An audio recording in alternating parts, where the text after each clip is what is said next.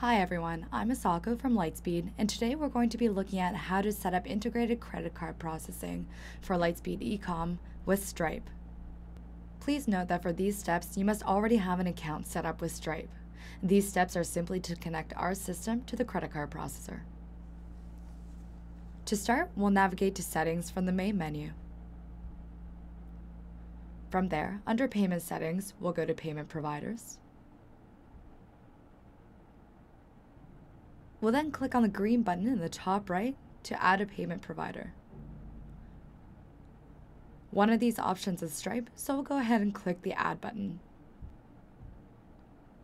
From here, we'll begin by entering in our provider settings.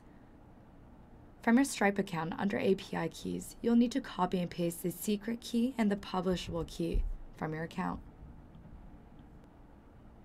Under Payment Methods, we'll then check the box for credit card to let our customers know that we accept credit card payments. We'll then activate this payment provider under Additional Settings. Under Visibility, we have an option to have this payment method display to all of our customers or just a particular segment. Once you've filled out those details, go ahead and click on Save. You're now ready to accept credit card payments with Stripe in your Lightspeed eCom store. For more information on other topics, please check out our video library.